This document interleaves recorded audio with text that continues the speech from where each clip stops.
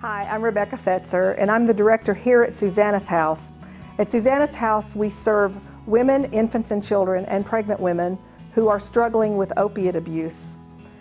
When babies are born who are dependent on their mother's opiates, they struggle mightily with symptoms such as a high-pitched scream, they have a lot of pain, they have tremors, all kinds of terrible symptoms that are addressed in the hospital in the neonatal intensive care unit.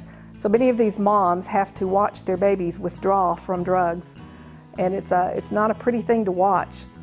But these moms come to Susannah's House so that they can get clean and sober.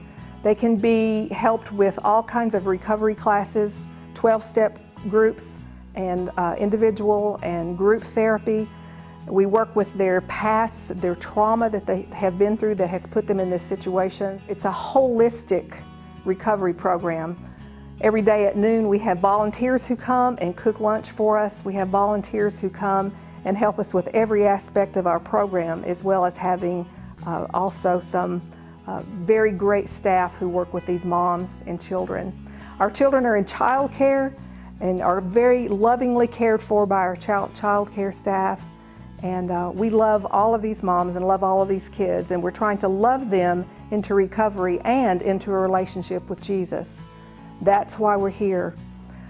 We have, this week as a matter of fact, we have an UMVM team, a United Methodist Volunteers in Ministry team, who have come from all over California to come to Susannah's House and to learn about what we're doing here and to help us in our work, in our recovery work here. They're going to do some outside work and some heavy lifting for us, but they're also working with our women and with our children, and they've just come here to love on us. And our moms are just amazed that we have friends who are coming from all the way across the country to help us in our programming and in our work here. We'd also like to encourage churches in Holston to partner with us in what we're doing here at Susannah's House. We have had quite a few UMW groups and other groups who have come to help out with various activities and various things that we do here. We'd love to have volunteers from Holston come and help us.